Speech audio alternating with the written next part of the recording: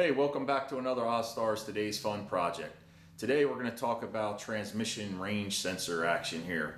So this one here I took out of an 05 Volkswagen Passat 4Motion. It had the 2.8 liter in it. This one was bad, and what I want to show you today is I'm going to take it apart and show you how or why it went bad. But I wanted to give a little bit more detail on it.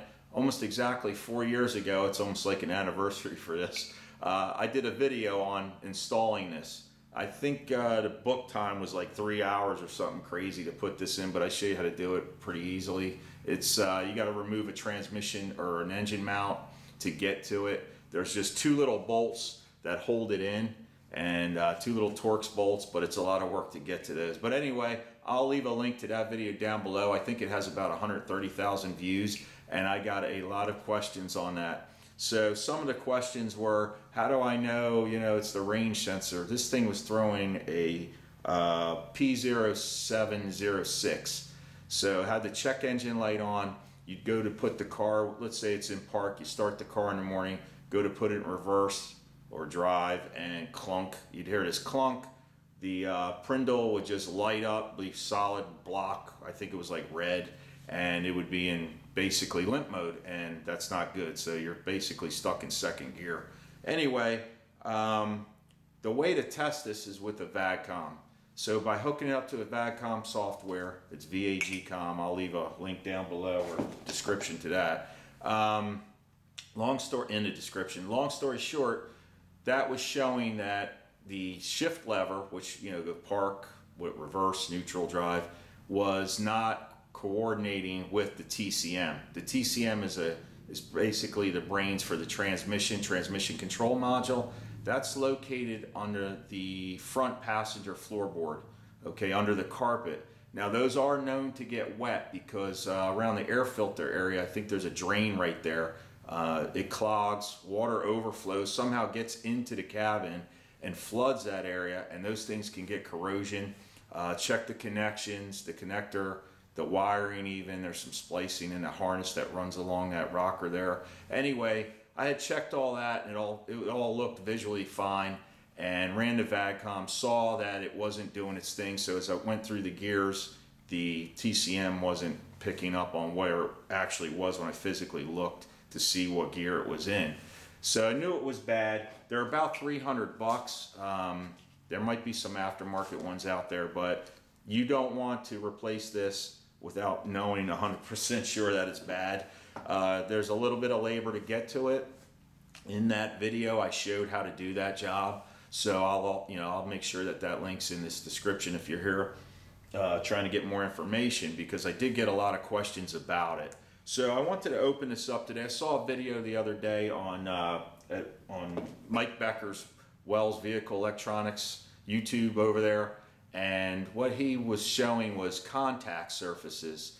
So there's basically a copper, it looks like a copper, and there's a contact that rides along there. Well, he had these great microscopic close-ups of those things and how they wear and why they go bad. So it's a little more involved in that, but anyway, you get the idea. And I took this apart thinking it might have been corrosion. This one happened to be the 9-pin connector. And first thing you do is unhook this connector. That's simple to get to. Make sure you don't have any corrosion in there also. But I noticed a little bit where this from the transmission, this pin came through, and there was some corrosion. I'm thinking, well, maybe moisture got in there. So what I wanted to do is show you guys what I did to actually check to see what went wrong here. This is held on basically with two Torx small bolts to the transmission. Now they're a real bear to get to. So I removed an engine mount. I think both mounts had to come off. There's like a strut there. You'll see it in the video. It's a real pain.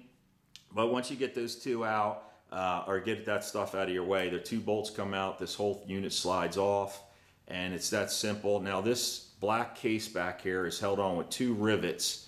So what I did was I drilled the back of them out. So possibly you could maybe fix this thing. I don't know if all that labor to get to it would be worth it. I think you're better off just replacing it. But what I'll do is I'm going to bring you down to the bench here. We'll zoom in and I'll show you exactly what happened with the why it failed in this case. and maybe it can help you out. So let's get down here to the bench and take a peek. So let me start by saying this was the part I used, this intermotor, and it was NS349. They label it as a switch. Pretty expensive piece. Anyhow, like I said earlier, I drilled out the 2 aluminum rivets on the back here. They were pretty easy to drill out, and then this thing just separated, just came apart. So I want to show you the guts right here. So on this side, let me point with this here. Over here we have the contacts. Hopefully that's in focus. But we have these contacts right here that are kind of dangling down. They have some, it looks like silicone grease on there. And these looked a little toasty over here and a little worn. And what else can I say about it? There was a little bit of like, the grease kind of got, I don't know, got grungy. Let's put it that way. So water didn't penetrate. This gasket here did a good job. Water wasn't getting in here. So I don't believe there was any moisture because I don't see any corrosion. And inside here, hopefully the glare is not bad. Where those contacts ride, you can still see some of the grease here. Right in here, I don't think we were getting good contact, and that's basically what the problem was. So the TCM didn't know where it was, because as you shift, you know, this thing is moving, or sliding I should say. Let's get this piece off right here.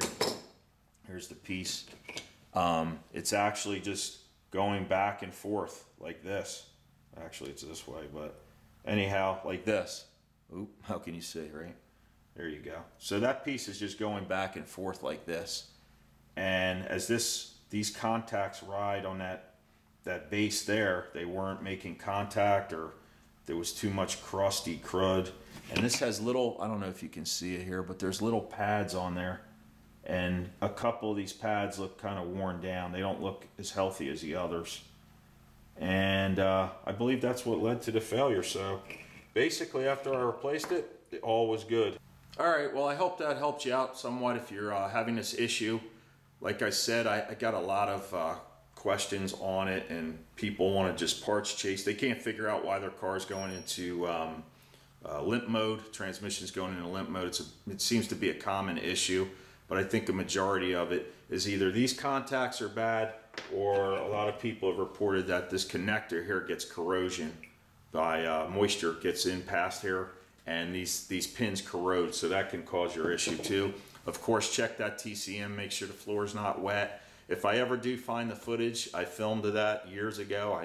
I may post it. It can help some people out.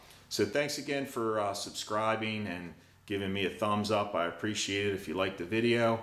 Don't forget to check out my other videos, and I appreciate the support. I'm about 6,700 subscribers, or close to it right now.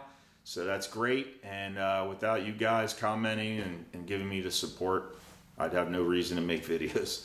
So thanks for watching, and I'll see you on the next one. Take it easy.